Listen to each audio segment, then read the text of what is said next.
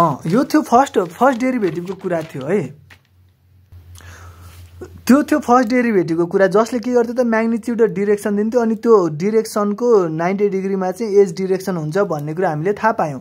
अब कुरा के हो भन्दाखेरि के छ, in first derivative ages are considered to be present when as magnitude is त्यसमा चाहिँ के त थ्रेसोल्ड भ्यालुसँग हामीले कम्पेयर गरेका थियौँ नि त, एज प्रेजेन्ट छ भन्नको लागि कम्पेयर टु थ्रेसोल्ड भ्यालुसँग कम्पेयर गर्दा लार्ज भयो भने चाहिँ त्यो चाहिँ एज हो भनेर हामीले त्यसरी गरेका थियौँ। तर अब सेकेन्ड डेरिभेटिभले के गर्छ त भन्दा as is present at that location where the second derivative is 0। हामीले थ्रेसोल्ड भ्यालुसँग कम्पेयर गर्नै पर्ने भाइ, कुनलाई एज मान्ने कुनलाई एज नमान्ने भन्नै पर्ने यदि हामीले सेकेन्ड अर्डर डेरिभेटिभ युज गऱ्यौँ भने हो, फाइदा यो हो। त्यही भएर हामीले यो चाहियो है, यो आयो। अब यसको इन्ट्रोड्युस भयो, it is like zero crossing which can be observed as a sign change। मतलब जिरो क्रसिङ भने के भन्दाखेरि जिरोलाई क्रस गरे क्या, जिरोलाई क्रस गरे, यसलाई हामी जिरो क्रसिङ भन्छौँ, साइन चेन्ज भयो नि त हो। सेकेन्ड अर्डर डेरिभेटिभ यसको हामीले स्ट्रेट लाइन निकाल्यो भने यस्तो हुन जान्छ, तर सेकेन्ड अर्डर डेरिभेटिभमा साइन चेन्ज हुन्छ, त्यसले चाहिँ हामीलाई प्रेजेन्ट अफ एज जानकारी दिन्छ। अब हाम्रो टार्गेट के हो थाहा छ, काम के हो थाहा छ, कुरा के हो थाहा छ, युज गर्ने दुईटै खासमा चाहिँ भाइ, दुईटै किन युज गर्ने थाहा छ, हामीलाई एज छ कि छैन भनेर प्रेजेन्ट हुने कुरा कसले दियो त, साइन चेन्ज भएर सेकेन्ड अर्डर डेरिभेटिभले दियो। एकछिनमा त्यो कुरा पनि आउला। अनि फर्स्ट अर्डर डेरिभेटिभ हामीले किन युज गर्ने भन्दाखेरि त्यसलाई चाहिँ अब हामीलाई डिरेक्सन दिन्छ क्या, त्यसको एङ्गलको 90 डिग्रीमा चाहिँ हामीले डिरेक्सन पाउँछौँ नि, त्यही भएर हामीले त्यो पनि युज गर्ने। यसले चाहिँ प्रेजेन्स थाहा हुन्छ। अब थ्रेसोल्डको भ्यालु चाहिएन भाइ, सी अब यसको लागि हामीसँग सेकेन्ड अर्डर डेरिभेटिभ फिल्टरको लागि हामीसँग छ ल्याप्लेसियन operator. C ल्याप्लेसियन is one of the zero crossing algorithm भन्न खोजेको सेकेन्ड अर्डर डेरिभेटिभ अल्गोरिदम हो। ल्याप्लेसियन marks are very sensitive to noise because there is no magnitude checking, even a small ripple looks like an as.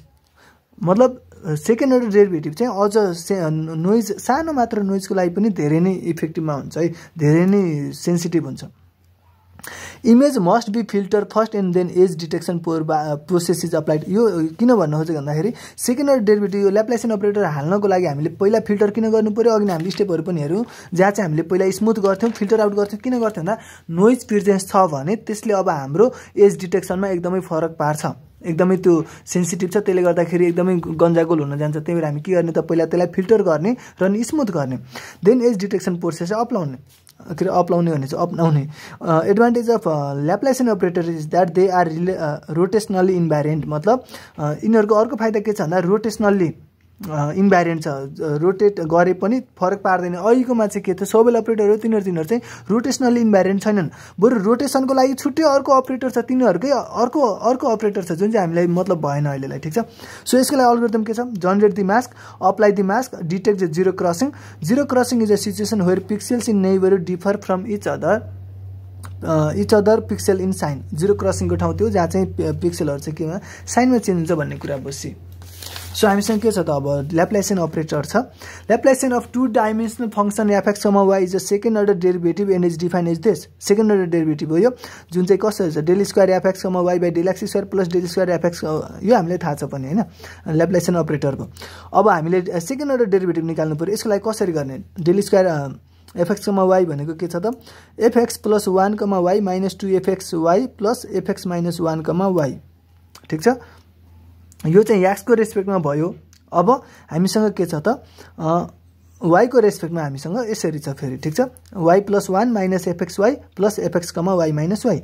यसलाई हामीले दुईटैलाई plus गर्यो भने यसको भने यो हुन्छ, यसको भने यो हुन्छ, यो दुईटैलाई हामीले कम्बाइन गर्यो भने यो हुन जान्छ। अब यसमा हामीसँग के छ त, चारवटै पोइन्ट कन्सिडर हुने भयो, एक्स प्लस 1 कमा वाई, एक्स माइनस 1 कमा Y, x Y plus 1, x कमा वाई माइनस 1 र अनि सेन्टर पिक्सेल 4 टाइम्स कन्सिडर हुने भयो, ठिक छ। त्यही भएर डिफ्रेन्ट ल्याप्लेसियन मास्क चाहिँ यो हो हाम्रो अहिले जुन यो यसको लागि जुन आयो, यसको लागि यो हो।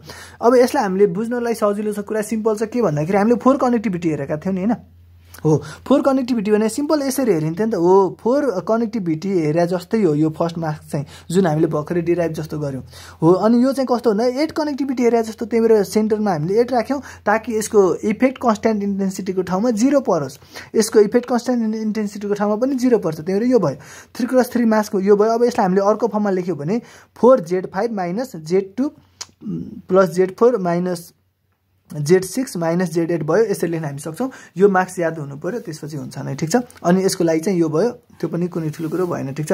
This is all about ल्याप्लासियन operator. अब हामीले के हेर्नेवाला छौँ भन्दा बबाल दामी कुरा हेर्नेवाला छौँ।